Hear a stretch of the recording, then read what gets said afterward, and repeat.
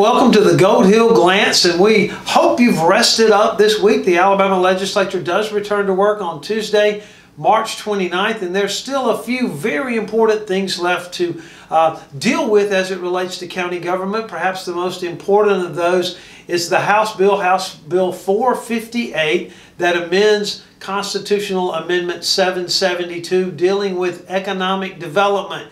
We have linked the podcast in this email. We encourage you to listen to it. It's only about 5 minutes. It completely explains the legislation, and we need you to talk to your senators this week and make sure that they know that House Bill 458 needs to be addressed before they leave for the conclusion of the session. And speaking of that, there are only 7 working days left. We expect the legislature to be in session Tuesday, Wednesday, Thursday next week, and we'll be happy to welcome the association's board of directors to town on Tuesday. And then Wednesday and Thursday, the county commissioner class of 2022 will be here to learn more about the session and to spend some time together. COVID kind of cheated them out of their normal orientation process as members of the county commission. You've worked very hard. We're grateful for all that you have done, the contacts, and we're grateful for you being patient and watching the Gold Hill Glance and listening to the podcast this session.